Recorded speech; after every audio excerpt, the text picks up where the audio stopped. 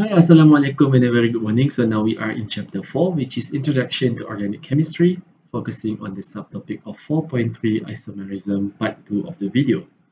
So in this video, we're going to look into the definition of stereoisomerism.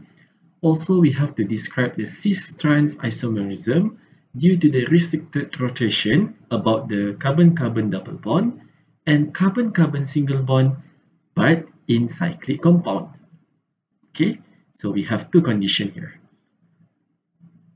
And for part E, we're going to identify the cis-trans isomer based on the given structural formula. So when a structural formula is given, we're going to identify whether it is a cis isomer or whether it is a trans isomer. All right, so without any further ado, let us start. So isomer, you know that it is divided into two, which is constitutional isomer and also stereoisomer. For constitutional isomer, they have chain, positional and functional group isomers, while we have looked about this in part 1 of the video. In this video, we're going to focus on the cis-trans isomer, which is in part 2 of the video. Meanwhile, for optical isomers, we're going to look at it at part 3, which is in the next video. So stay tuned. Alright, so for stereoisomer, stereoisomer are basically isomer with the same structural formula but have different spatial arrangement. So spatial here refers to a space. For example, we have a carbon-carbon double bond where the first carbon is attached with bromine and hydrogen and the second carbon is attached with chlorine and hydrogen. So what really meant by this statement was we will have two structures here, which is this one is the first structure and this one is the second structure, which is the same thing. Okay, however, as what you can see here, even though they have the same structure, but the arrangement of chlorine and hydrogen is different from one another. Okay, the chlorine here is upwards, meanwhile the chlorine here is downwards. So they have the same structural formula, but have different arrangement in space, because you know that in reality, the structure exists in 3D. Even though it is attached in the same carbon, but the position of chlorine can go upwards and the position of chlorine can go downwards. Alright? So, stereoisomer, compound which have their atom connected in similar order. Yeah, CCLH, so similar order, but differ arrangement in space. Alright? So, today we're going to focus on the cis-trans isomer. So the cis-trans isomer is also known as the geometrical isomer, and this occurs due to the free rotation is prevented by either these two conditions. First is the presence of carbon-carbon double bond, and the second condition is the cyclic structure, where it usually occurs for the carbon-carbon single bond. Alright, so free rotation is prevented here means that we have carbon-carbon double bond. However, it is very difficult for the carbon-carbon double bond to be rotated. And that is why the rotation, the cis-trans isomer can exist. Okay? So let us look into the carbon-carbon double bond situation first. So we have the structure of carbon-carbon double bond here, as well as the other structure of it, where the bromine position is placed upwards here. Okay, so for this case, this structure, even though that they have the same structural formula from one another, but the name gonna be different. So in this case, this is called as cis 2-bromo-but-2-ene because this is a butene structure 1, 2, 3, 4 because it has 4 carbon 1, 2, 3, 4 and 2-bromo because the bromine is attached at carbon number 2, and this is known as the cis 2-bromo-but-2-ene because the CH3 and the CH3 here of the same species is placed on the same position where it has the upper layer, if you were to say that. Meanwhile, for this case, the parent name is still the same, which is 2-bromo-but-2-ene because it is still a butene. Okay, 1, 2, 3, 4, and the bromine is attached at carbon number 2. Okay, and the double bond is also at number 2 here. However, this is a trans isomer. So when the trans isomer is when the species are in diagonal to each other. So when they are in diagonal to each other, means that it is a trans isomer. When they are at the top layer, they on the same position, they are known as cis. Okay, and you don't have to worry about the naming now because you will be learning about that in the other chapter as well, which is chapter 5, 6, 7, and go on, because everything will be started with a naming. So I'm just introduced a new concept to you earlier so that it's easier for the next semester, for the next chapter. All right, so we are done with the carbon-carbon double bond. Now we're going to look into the carbon-carbon single bond in cyclic structure. So in this case, you can see that the CH3 and CH3 is on the same layer, which is the above layer. Okay, and because it is in the same layer, we can call it as cis. Okay, sisterhood. So sama jenis itu berada di posisi yang sama, which is di atas. And 1,2-dimethyl cyclohexane gotten its name because 1, 2, 3, 4, 5, 6. 1, 2, 3, 4, 5, 6 means that it is hexane, and cyclo comes because it is in cyclic. 1,2-dimethyl, because we have methyl group, we have 2, which is dimethyl, and it is at position 1 and 2. So 1, 2, and because it is on the same position or in the same layer, which is the above layer, we call it as cis. However, when the same structure is drawn, but the partial arrangement is being placed downward, we call it as a trans 1,2-dimethyl cyclohexane. Okay, so trans is when the same species but in diagonal.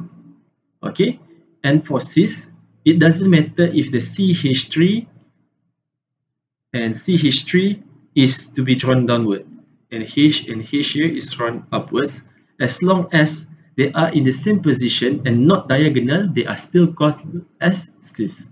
Alright, so above, both of them are above, or both of them are below. As long as they are in the same position, then they are called as cis. However, if one of the doubly bonded carbon has 2 identical groups, the geometric isomerism is not possible. Example, if we have the carbon-carbon double bond, and this carbon, as what you can see here, have 2 identical groups. So when the carbon here have 2 identical groups, it will not have cis-trans isomers. Okay, and same goes to this situation, because as what you can see here, the carbon here will have the same identical group. So there is no cis-trans isomer that can exist. Okay, now let us look into an example. So which of the following compound can exist as pairs of the cis-trans isomer? Draw each cis-trans pair. Okay, so for this case, we have to draw the structure first. C double bond C. This C here will attach with 2 hydrogen. One on this side and the other one on this side. And then this will attach with hydrogen. Carbon here attach with hydrogen, and the carbon here will attach with CH3. Okay, and if you were to draw it nicely, we can say that because of this carbon attached with the same hydrogen here, there will be no cis-trans isomer that will form. Okay, and the similar step is done here, where you know that you will start with the carbon-carbon double bond here first, and then you draw H, and then you draw CH3, and then you will be drawing CH3 and CH3 here. Okay, so if you were to draw that, you will know that this carbon here will have the same identical group. So we will say that there is no cis-trans isomer that will exist there. Now, for example number 1, C, we have the carbon-carbon double bond as well, and then this carbon is attached with CH2, and this carbon here will attach with CH2, CH3, and this carbon here will also attach with H. Meanwhile, the carbon here will attach with hydrogen and will attach with CH3. Okay, and as what you can see here, the hydrogen, it does not have any identical group, and this carbon also don't have any identical group. So now the same species are placed at the same layer, which is the below layer. So we can say that the cis-trans isomer exists, and for this case, this is a cis isomer. At the same time, we can flip the position H to be upwards and CH3 to be downwards. Okay, and now you can see that the same species are in diagonal. So we can say that it is a trans isomer. Now for part D, we're going to do the same, where we're going to do the structure first, and then you're going to look at this carbon. So when it has two identical on the same carbon, means that there's no cis-trans isomers. Alright, now we go into example number 2. If cis-trans isomer exists, provide the name for the structure. So when this is given to you, you will see that the cis-trans isomer can act cis because it is both in the same layer. So it doesn't matter where the branching happen.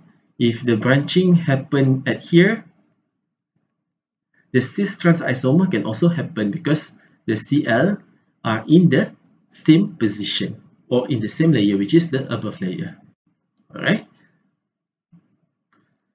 And if the Cl H to be here and this one is none, then it still can occur. Okay, because it doesn't matter where the branching occurs, as long as when they are in the same layer, then the cis-trans isomer can happens. Okay, now we can answer the question. Yes, cis-trans isomer exists. So if you were to write the name for the structure, we can start with the cyclic structure first. So we have 1, 2, 3, 4, 5. Okay, so 1 is methane, 2 is ethane, 3 is propane, 4 is butane, 5 is pentane. Okay, so we know that it is a pentane structure, but when it is in cyclic, we call it as cyclopentane. Alright, and it has 2 chlorine, which is chlorine is attached at number 1 and carbon number 3. Carbon number 1 and carbon number 3. So you can say that 1,3-dichloro, because di means got 2, chlorine attached at carbon number 1 and number 3. And because they are in the same layer, so it is called as cis-1,3-dichlorocyclopentane. Okay, and if you were to flip the carbon, the atom here to be downward and the hydrogen to be upwards, the green color name here will still maintain. However, because the Cl and Cl here are in diagonal, so the cis here will be changed into trans 1,3-dichlorocyclopentane. Alright, so I think that's all for today's video. See you again some other time. Bye!